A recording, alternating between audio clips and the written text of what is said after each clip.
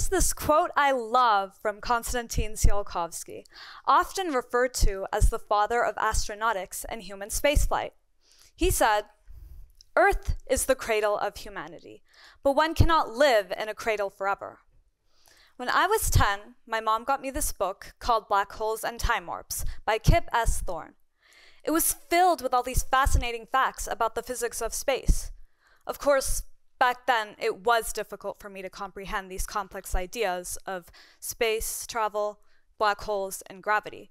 So I ended up just reading the prologue and calling it a day. But then flash forward a few years, and we spend a few weeks in Florida. And on our places to visit's list was the Kennedy Space Center. I was mesmerized by all the rockets, rovers, spacecrafts, and spacesuits. That led me to go down the rabbit hole of space travel and space exploration, and the curiosity to know more about the observable universe has stuck with me until this day.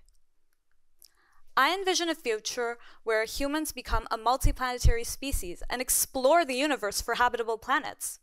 Not because we won't like our planet anymore, but because we are explorers and we have a natural drive to explore.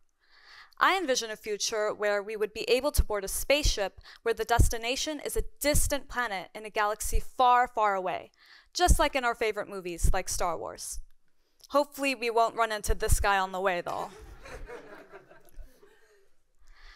But to make that vision a reality, there are still a lot of challenges we need to overcome. We can start out with human-centered challenges because we humans are designed for a life here on Earth, and as soon as we leave our planet, we're not safe anymore. A classic example is the lack of gravity in space. We don't notice this on a day-to-day basis, but because of Earth's pull of gravity, our muscles are kept from being weakened and our bones are being stimulated for growth. But in space, we don't have a force to push against, so we'll experience a decrease in muscle mass and bone loss as well. Another challenge we might come across are the levels of radiation we are exposed to in space. There's cosmic radiation that comes from our Milky Way galaxy, and then there's also solar radiation that comes from the sun. And if you're lucky, you might have even seen the auroras last weekend, unlike me, who was fast asleep in my bed. But if you did see them, you would have seen the results of solar radiation. And while it looks magical from here on Earth, up in space, it can be deadly. When our DNA is exposed to radiation, it can cause serious health problems. Another problem we can consider are the vast distances we have to travel to get to other planets. For example, it takes 21 months alone for a round trip to Mars. And breaking down that duration, it would consist of 18 months of traveling and then 3 extra months of waiting for Earth and Mars to be in a suitable location to make the journey home. This could make people go insane. There are a lot of psychological problems that can occur because of this. Depression, anxiety, social isolation, cognitive decline, communication problems, and disturbances in the circadian rhythm. These are problems that astronauts on the International Space Station today face, and they aren't even that far away from our planet. Moving on from human-centered challenges, we could also consider the challenge of creating a suitable space habitat. We humans need an environment similar to our biosphere here on Earth on any other planet we explore. To research this a little bit further, there was a study carried out in 1991 in the desert of Arizona in the United States. This is Biosphere 2, a prototype or model for an extraterrestrial space habitat. Biosphere 2 gave us some insight on the challenges that come with creating a suitable space habitat that can cater to our needs. There were 8 people living inside Biosphere 2 for 2 years, and it was designed to be able to generate all the resources that these 8 people needed, such as air, food, and water, without having to bring in external resources. However, after only a year, it failed. Biosphere 2 failed to produce enough amounts of oxygen and food for its inhabitants. But despite this failure, there are still a lot of things we learned. And even though there are so many challenges we have to overcome, we still need to explore. And that's because space travel isn't only about exploration. it's also about driving innovation. It's about creating new products and technologies that can benefit us here on Earth. There are a lot of products we use today that were actually initially built because of space travel. For example, most of us have a smartphone in our pocket, right? Well, the little camera on that phone, that was initially built for spacecrafts. Or we all have a favorite playlist on our phone, and the wireless headsets we use to listen to our favorite songs, those were initially created for astronauts to be hands-free without wires.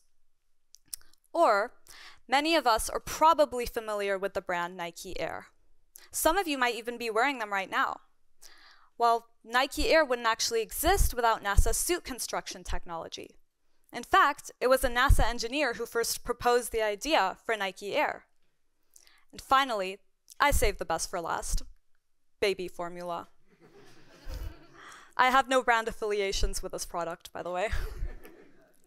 But NASA didn't actually invent baby formula, but they did fund a research program which found a natural source for an omega-3 fatty acid while developing life support for Mars missions.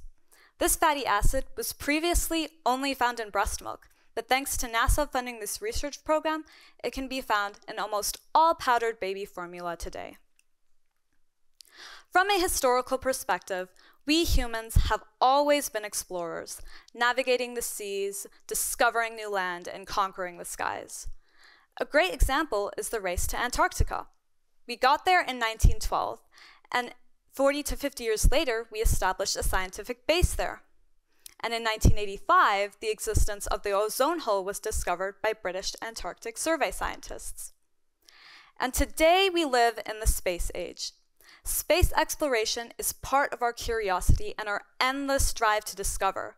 And this drive demonstrates what we as humanity are capable of doing. It shows that things which may have seemed previously impossible to achieve have and will be achieved. After all, landing on the moon in 1969 was an extraordinary milestone. And today, we are even building a lunar base on the moon, which is something like a spaceport where we can launch expeditions to other planets such as Mars. I'm going to finish my talk with a quote from Robert Goddard, often considered the father of modern rocketry. It has often proved true that the dream of yesterday is the reality of today, and it is often proved true that the dream of yesterday is the hope of today and the reality of tomorrow. So, to make the dream of yesterday the reality of tomorrow, we need to continue to research, build, fail, and learn. We need to broaden our understanding, take on new challenges, and push beyond what's been done so far for us, the humans, to become a space-colonizing, multiplanetary species. Thank you.